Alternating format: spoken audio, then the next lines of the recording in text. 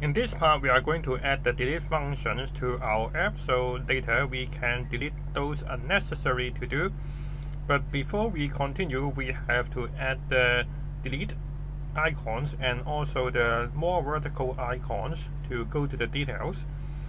So we go to the material icon and then we copy the delete icon, and then we go back to our to-do, and then we go to the list item and type secondary action is equal to, and then we add fragment, and we also import the icon button, and then we paste the delete icon, and then we duplicate this,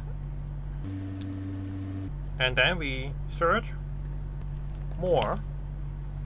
and then we go to use this, and then we copy and back to the page and paste to here, and then we copy more vertical icons and paste to here, and then we can see the icons already exist. So now we are going to create the delete functions, and because we have to pass the ID to our delete function later, and at this moment we do not have the ID actually. If you look at the to-do list, we haven't passed the ID, so we have to add the ID is equal to todo.id, and back to our to-do items, and we are going to create the delete to-do, and we will pass the ID and also the event, and then we have to stop the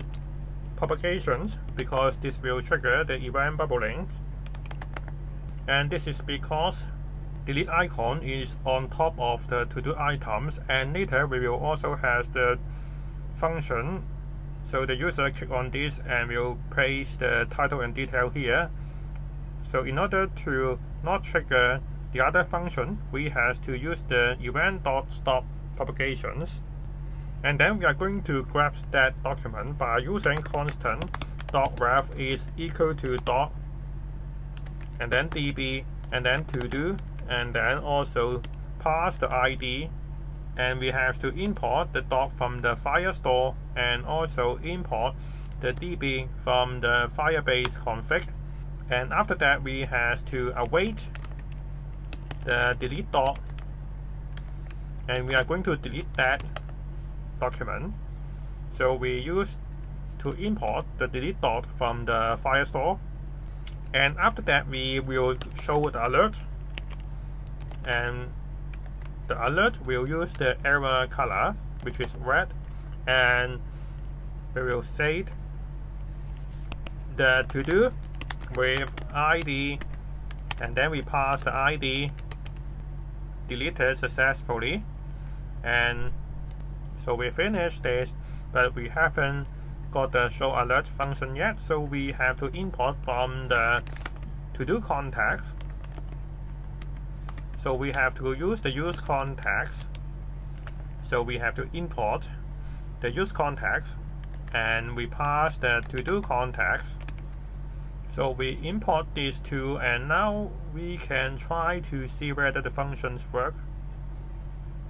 And now we back to here and we try to delete this, and we do not have any function bind to our button, so we go to the icon buttons and we trigger on click is equal to the event, and then we pass the delete, and this should be the delete to do, and then we pass the ID and also the event. So now it should trigger the delete to do, and we back to here